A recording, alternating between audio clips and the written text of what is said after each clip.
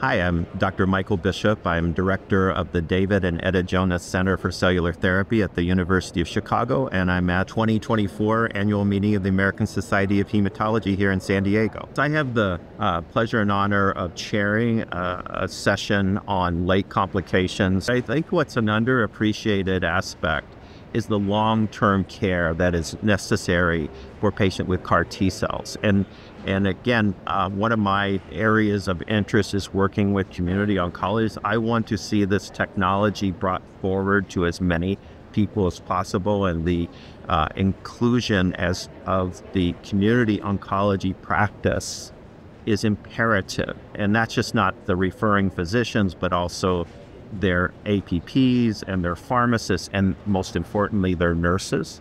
And because the majority of their it's going to be near their home. And so part of this is we worry about these acute toxicities of neurologic toxicities and cytokine release syndrome, but there can be late toxicities. And when I refer to late toxicities, this is more than 3 months after they receive their CAR T cells. And so probably the biggest thing that I emphasize to my patients is that they have a compromised immune system, because one, they received lymphodepleting chemotherapy, which takes out both their B cells and their T cells.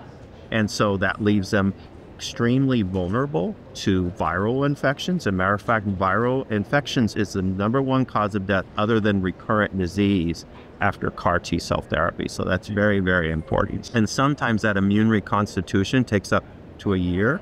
And if you think about it, with CAR T cells, what are they doing? What are they targeting? They're targeting proteins that are associated with B cells, and by association, because B cells become plasma cells, they take out plasma cells.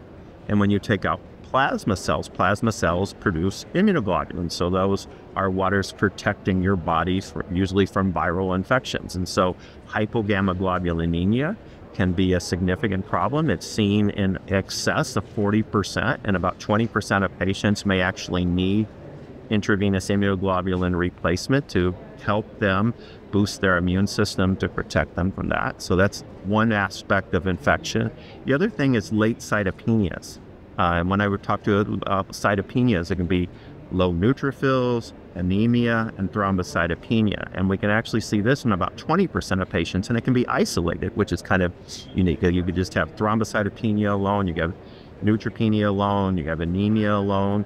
But the thing, if you think about the neutrophils are down, so that you don't have B cells, you don't have T cells, you don't have neutrophils, going to have a higher risk of infection. And that's where the community oncologist and his or her team plays such an important role, as well as the caregiver that's participating in the patient's care once they receive CAR T cell therapy.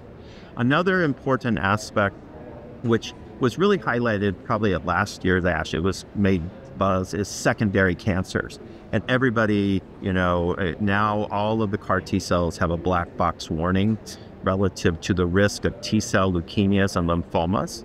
And this was found, it's primarily been seen with CD19 CARs, but there is this inherent risk because CAR T cell construct could insert in a bad place in the T cell, and so they were seeing both the T cell leukemias and lymphomas. But the thing I really want to emphasize in regard to that, so when you take when they look very, very closely at that, at all the commercial products that have been administered, and all of these are reported, the incidence of that is 0.1%.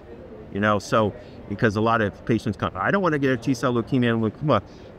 So I don't make light of it. It's just the societies which I belong to, American Society of Hematology, American Society of Transplant and Cellular Therapy, put a position paper. They still, yes, this is a inherent risk, tiny, but the benefits far outweigh that risk. However, I want to make one emphasis that the incidence of secondary cancers overall is about 5%.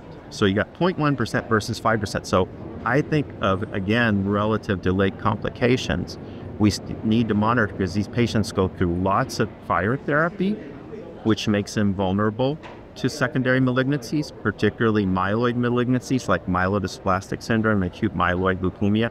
So they need continued monitoring for that as well. So if you take those together, infection, late cytopenias, secondary cancers, these are the things that we need to continue to monitor in the community and report those outcomes so that we can inform patients better about not only the great benefits of CAR T-cell therapy, but also potential toxicity.